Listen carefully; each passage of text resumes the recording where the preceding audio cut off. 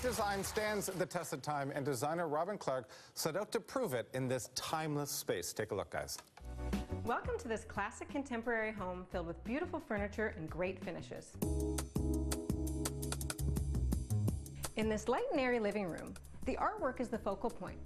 So I chose furniture pieces to complement it and make it stand out. I always add a bit of symmetry in each room I do. The more symmetry you have, the more formal a room tends to feel, so you'll want to pick and choose where to use it. Here, I placed matching demi-lune tables on either side of the fireplace, adding soft curves next to the straight lines of the mantel. The sconces above add to the formality and create a simple backdrop for the artwork. Since this dining room is connected to the living room, I carried the same neutrals through on the chairs, the wall coverings, and the carpet. And I added drama with this fantastic leather-like wall covering. This furniture was custom designed for the room, and I wanted to add something unexpected, so I chose this large-scale polished nickel light fixture. As you can see, this kitchen gets a lot of sunlight throughout the day, so it can easily handle the dark cabinetry I chose. I balanced the cabinets with the light limestone floor and the light marble countertop. The backsplash is made of sheets of glass that are back painted in a metallic taupe. It reflects light and it's easy to clean. The plan was to go more modern in the kitchen, but it was important to make sure it flowed nicely with the style of the rest of the house. I chose these classic bar stools with nail heads to add a traditional element, and introduced pretty light fixtures and elegant drapery panels to soften the space.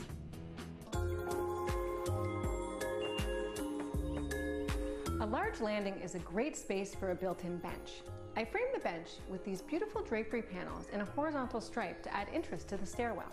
The coral tangerine color from the drapes is repeated on this geometric toss cushion, and I toned everything down by mixing in a few simple solids. If you look closely, you'll see a beautiful white linen toss cushion embroidered with skull and crossbones. It's always fun to throw in a bit of edge. This room over the garage is a perfect place for a study. I was able to utilize the space in the attic for this great built-in library. The contemporary cube design looks clean and balanced, and the rolling ladder brings in a traditional touch. This stylish study provides a great little escape in this busy family home. Everyone, please give some love to Robyn Clarke. Welcome to Robyn. Hi. Thank you so much for being with us today. You did a great job. Wow, it's so beautiful. I mean, we were talking, Thomas, earlier we were talking about trends, you know, and all the bright colors in there. But this one, you designed this one, this home, how many years ago? This was done 10 years ago. Wow. 10 years Isn't ago. that fabulous, everyone? It really stood the test of time. Well, it's a classic. You used classic pieces. We did. I think the main thing that makes this a classic space are the home's finishes.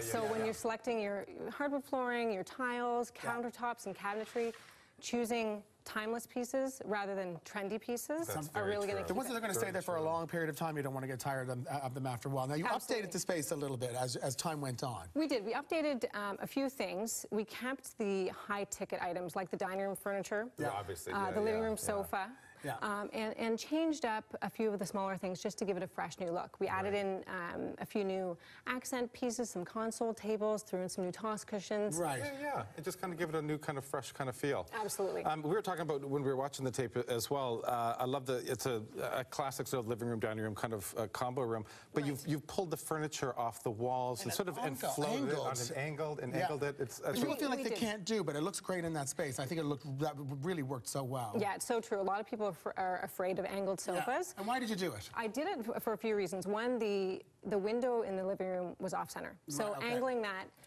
took attention away from that. As well, it really opens up the space. It creates kind of a more welcoming entrance when you have the sofa on an angle rather than blocking off. Thank you so much for being with us today. Great job. Looks beautiful. All right, everybody, when we come back, celebrity chef Danny Boom is going to heat things up in our kitchen. Beautiful stuff.